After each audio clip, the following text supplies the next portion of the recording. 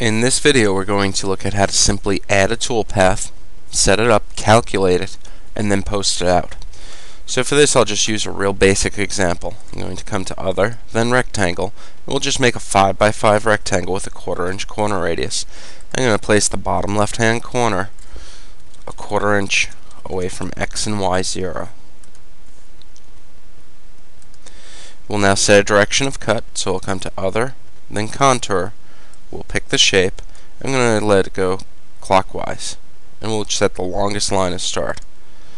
We'll come over to our cam tree. Now to add the toolpath, we'll come over to Milling Stock, right click. In this case this would be a 2-axis cut, so I'll go to Mill 2-axis and I'll use Profiling. We'll right click Geometry, left click Reselect, pick the shape, then right click and left click OK. Once we've done that, the little red dot that's next to Geometry goes away, and when we click on Geometry it shows what's been selected, so we know that we've selected something. Now we come to Profile. Under Feature Profile, you'll see all of these items are children of this parent item, Feature Profile.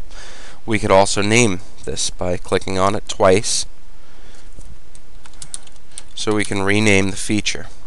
We'll now right click Profile and go to Edit. This is where we set up all the parameters for how we're going to cut. You have your approach and entry, rapid plane, top apart, and the top apart most commonly is set as 0. Some people prefer to set the bottom of part, or where there might be some spoil board, as 0. So if you do that, you'll have to enter your thickness of material for top of part. That'll vary based on how you do your machining. Our rapid plane is the distance for rapid movement above the part.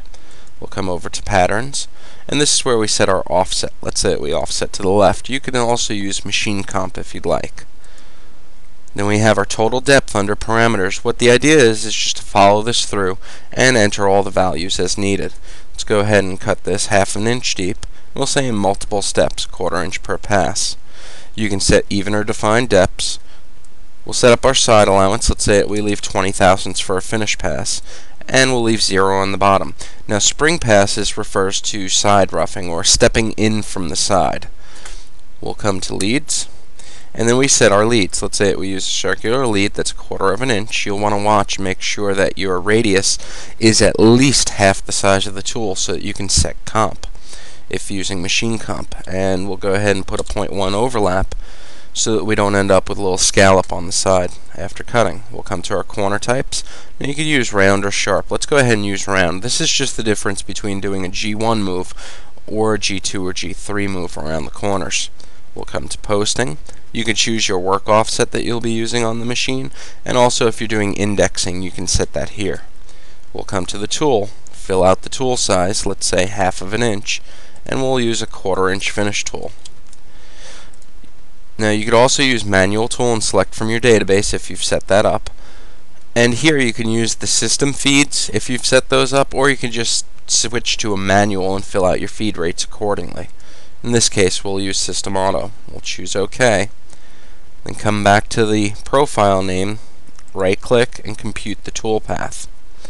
You could see the 2 separate passes here. Now below Profile are your actual tools. You can click on and see the highlight change for each tool, as well as we could also change the color of these so that we could see the difference between the rough and the finish pass fairly easily. Now that we have a toolpath generated on the screen that we can see, we're ready to post. Now right below Milling Stock you'll see is your material, your stock, and then you have your post processor. You can right click here, go to Edit, and select a different post processor if you want. Once you've selected your post processor, you can right click on Milling Tools. Then you get the choice to either Post, which just gives you a preview of the code, or you could come to Post and Save, and then you could save the file either on an A drive or anywhere on your network or on your computer where you want to save the file. And that's how you add a toolpath in BobCAD. That concludes this video.